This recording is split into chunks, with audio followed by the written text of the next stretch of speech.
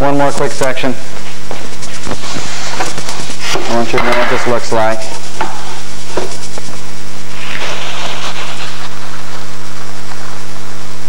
And the epoxy off the top. And I took the rudder, put it on top of the vertical stabilizer, marked where I wanted my parts, made sure that the two were abutting one another, and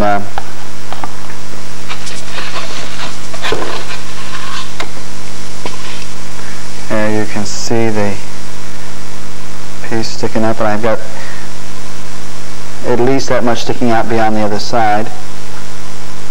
That's more than the size of my cut. So I won't have too much to sand away, but I make sure that I have enough there to at least address the condition. And I'll take you over to the vertical stabilizer and show you how it looks. Son of a gun. I promised. Here we go. Now, of course, this is before cleanup.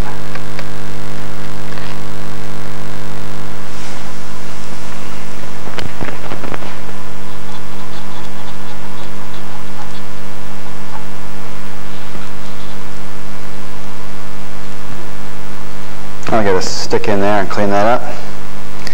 That sits up above the surface. Squish it in there fully. Notice I've got flocks underneath it as well to make sure that the bond along the edge is not the only thing bearing load. It's also bearing it on the end.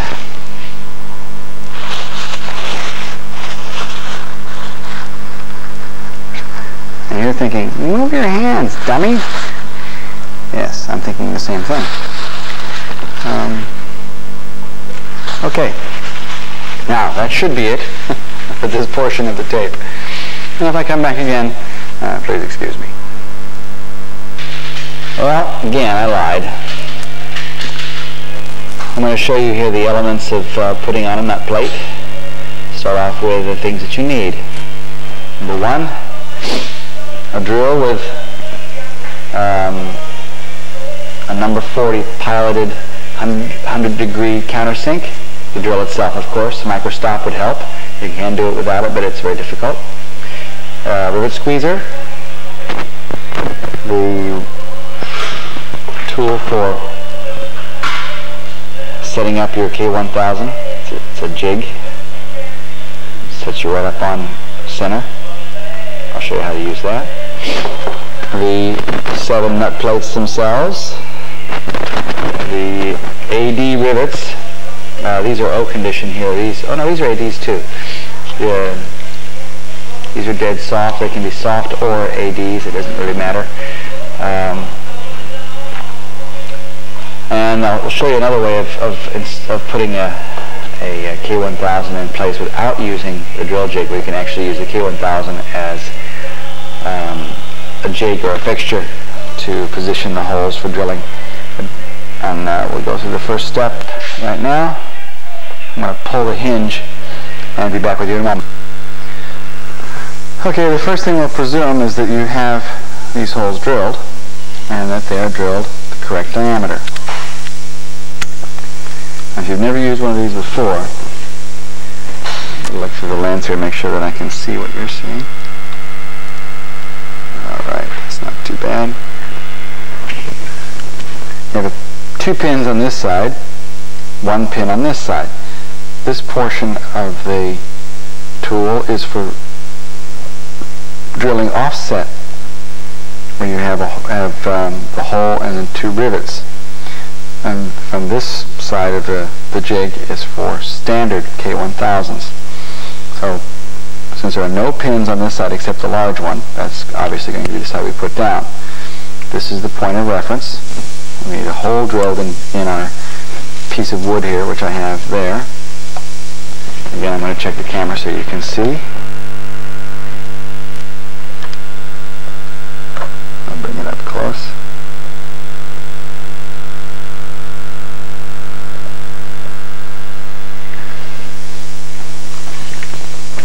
I want this edge fairly parallel to this. Of course, it's only a matter of artistry where the symmetry of the parts is concerned. These are aircraft structures. Neatness does count.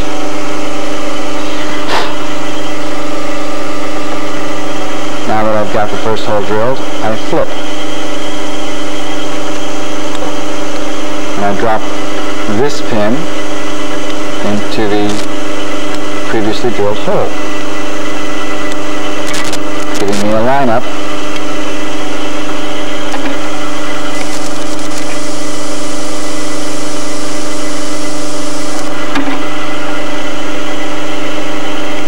Now all I have to do is disassemble.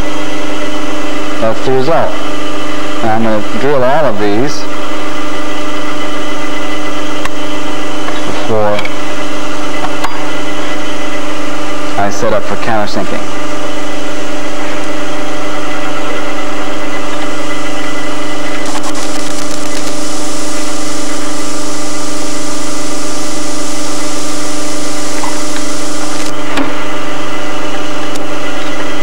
I'm not doing this the way I would normally because I'm trying to stay out of your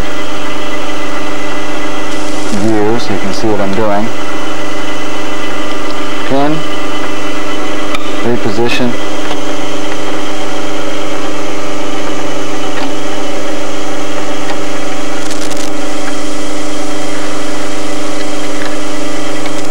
and of course you can choose a straight drill bit.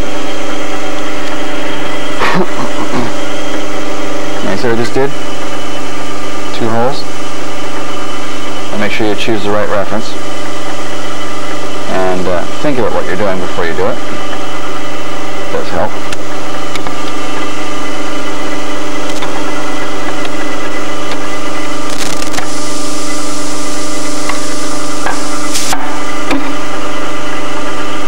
That's how it's supposed to look.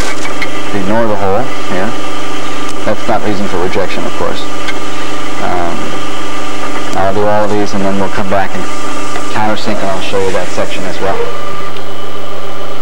Okay, back again. We've set the drill press so it'll only go just deep enough to countersink. Remember I talked about the microstop?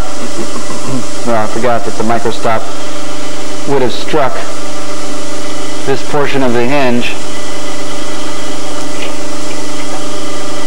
before it could have worked correctly. The idea here is we want the rivet to sit just a hair above flush, or flush.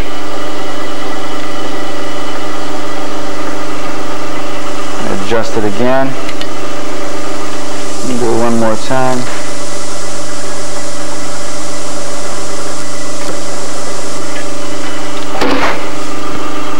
You can do these one at a time without setting the microstop, but it's not advisable. You would like some consistency here.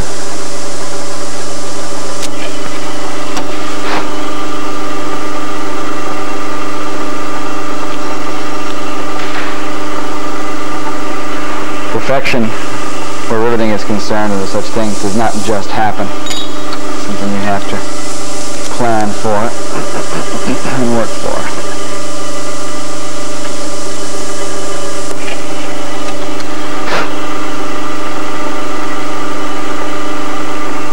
Not yet.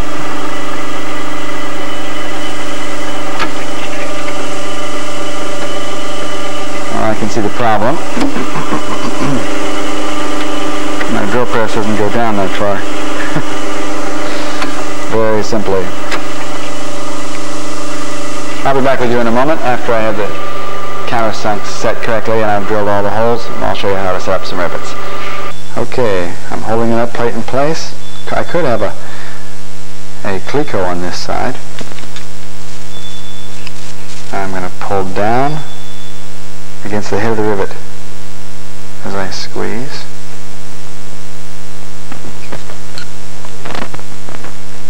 And there is a correctly upset rivet. I'll see if I can do it a little differently this time and show you from a different angle. I'm pulling against the head of the rivet with the upper portion of the rivet set. And Mr. Dexterious here. And bang. There is the final product. Now what What I didn't mention to you before was that if you do not have one of those special tools, you can place this like so, run a screw up from underneath, and holding it in place, drill one hole, drop a rivet in it to keep it from turning, and then drill the other hole. Works just as well. It's not quite as neat and trick, but that is how you do. That's how you do all of your nut plates.